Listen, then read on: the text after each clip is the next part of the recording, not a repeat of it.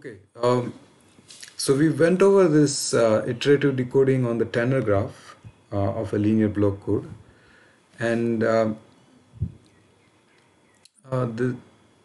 point to be noticed is that um the decoder, the amount of calculations that it will have to do for each of the check nodes and also for each of the variable nodes depends on the degree of that particular node. So if a node is connected to 100 different, suppose this particular CN check node is connected to 100 VNs, then it will have to first of all get messages from all those 100 VNs, and then it will have to do some numerical computation that will be roughly proportional to 100, maybe 100 sums or 100 multiplies or something. Same thing about what a VN has to do. That will also depend on roughly the degree of that particular VN. More specifically, the amount of computations that each node has to do will not depend on the length of the code. The length of the code can become maybe 1,000,000 bits, but what each CN and what each VN has to do will depend only upon DC and DV. Now, it turns out that to get a channel coding scheme which works very well, and in the parlance of coding theory, it is known as achieving capacity. Why it is called achieving capacity, we will describe that later on. But this part, to achieve capacity, all that it means is that a coding scheme which works really good, very well. It's able to correct a lot of errors for its rate. So basically, to improve the performance of a coding scheme, it is known that we need to make the coding length to be large. N has to be very large. Typically what happens is that when you make N large, the decoding complexity increases. That is what we saw in the context of the syndrome decoding or the standard array decoding. The decoding complexity exponentially increases. For example, the memory required is 2 to the power n. And that is where a lot of those decoding schemes are simply not practical when n becomes large. But in this particular case, from the graphical viewpoint, we can see that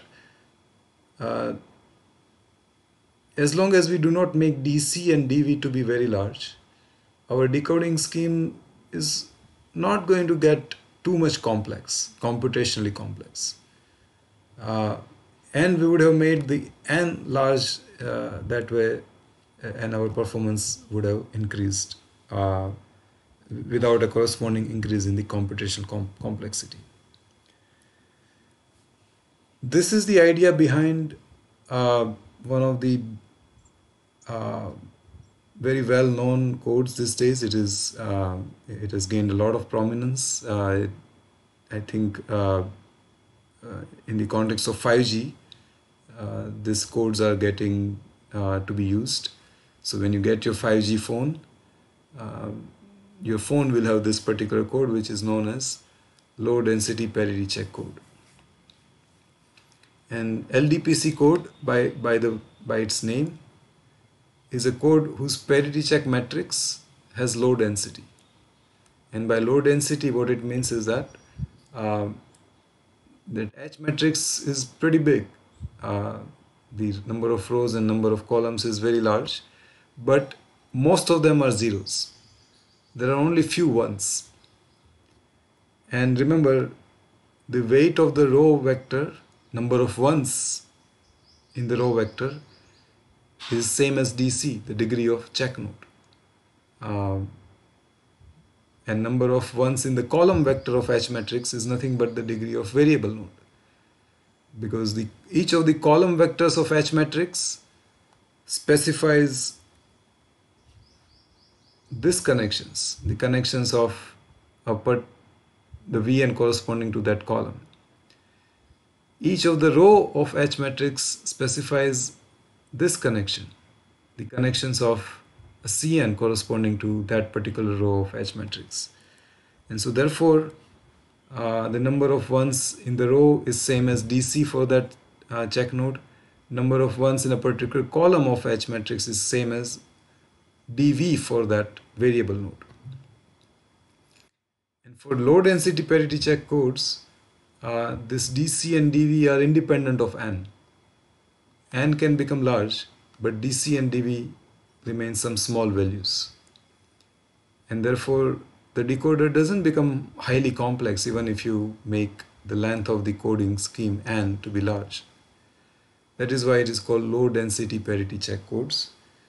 In fact, they were first described by Robert Gallagher, who did his PhD from MIT all the way back in 1960. And his PhD research was fantastic. He proposed his codes and analyzed them and showed that they are quite powerful codes. But in those days, we didn't have MATLAB or C++ the way we have now, and so there was not a lot of numerical backup of the performance of his proposal. The type of work that you are doing, for example, in your project, that was simply not feasible in those days. And so after he proposed this LDPC codes, they were forgotten for a long time, and then they were again discovered in mid-90s by D.J.C. McKay. You have heard his name before. Actually, you have read his book. We are relying on his the textbook that he has written.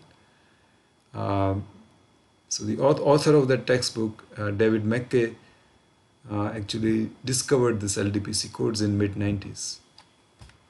And there are other important class of codes which are known as turbo codes, which are also very powerful, and actually your 4G phones today have turbo codes.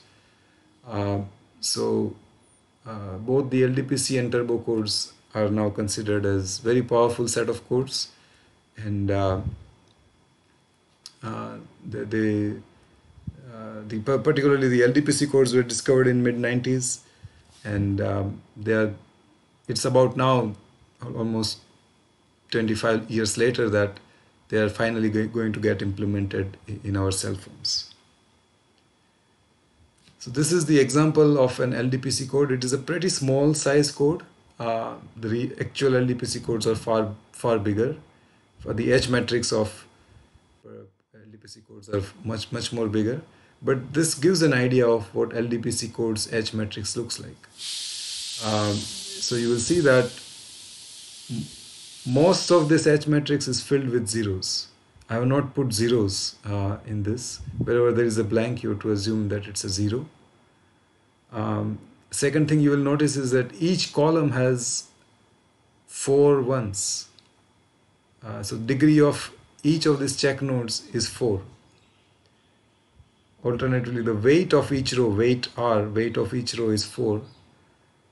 And degree of variable node, which is the weight of column, is always 3. So this is a 3-4 code. It's called regular code because the degree of the check node or the degree of variable node is a constant. And so that's why it's a constant DC, constant DV regular code, 3-4 regular code. In fact, 3/4 is also the ratio of the number of rows divided by the number of columns of this parity check matrix. If LDPC code is a regular code, that always holds. DV, which is 3, divided by DC, which is 4, is always equal to the number of rows of H matrix divided by number of columns. Okay, so I think let us stop here, and maybe the very last topic that we will cover before we conclude this topic of channel coding we will take up this particular topic in the next video that I'll be posting. But the answer that we'll be trying to get will be for a question that, fine, so we looked at all these different coding schemes, Hemming codes and the product code and the RPC and LDPC and the turbo and the convolution code that you're doing. But what is the best possible channel coding scheme that can ever be developed, that can be ever designed? What is the best that we can do in terms of channel coding? So remember that we had asked the same question when we did data compression. And that time we asked that what is the best possible compression that is possible of any data. And if you recall, that time our answer was that the entropy function of the random variable corresponding to the information source determines the amount of data compression. Specifically for a binary source of information which generates m bits, if that information source's entropy is hb of p, then at the most you can compress those m bits down to m times hb of p. You can't do anything better than that. So similarly, let's ask what is the best possible channel coding that anybody can ever come up with. There our question has to be a little more precise. We are not repeating the same question about data compression here anymore. But instead, what we want to do is, first of all, by channel coding schemes, we always want to make our bit error rate go down as much as possible. That is the whole entire purpose of channel coding. The coding scheme should not only detect that the bits have been corrupted, but it should also recover those corrupted bits. At the end, we should have recovered all the corrupted bits and none of our bits should be in error. So that is the best way of doing channel coding. But there is a little spin to that. There is one more thing that we have to consider, which is that we do not want to make our probability of bit error go down and also the rate of the code go down. Because if the rate becomes very small, then that is not good for us. We are wasting our communication resources. And so what we want to do is, given a particular probability of flipping of BSC or eraser for BEC, or in case of Gaussian noise channel a particular SNR, we want to answer the question of what the best channel coding scheme is, which will minimize the probability of bit errors while maximizing R. So we want to make the bit error rate go down, maybe make it 0, no errors, no bit errors after channel decoding. So channel decoder should recover all the errors that have happened. Out of all the channel coding schemes that can recover from the errors for a particular P or for a particular SNR, the best channel coding scheme is the one which can do that for the highest value of R. Think about it. That is the way to answer or the way to formulate the question about what is the best possible channel coding scheme. We want to make the probability of bit error go down to 0, but at the same time, for a given P, we want to maximize R. We don't want to give up too much on the rate R. If we make R very small, if R is almost like 0, very close to 0, then big deal. I mean, we have reduced the bit error rate down to 0, but we have made R also 0. So then that is not good. I mean, then then that doesn't help us as much. So that is the question that we will be trying to answer in the next video.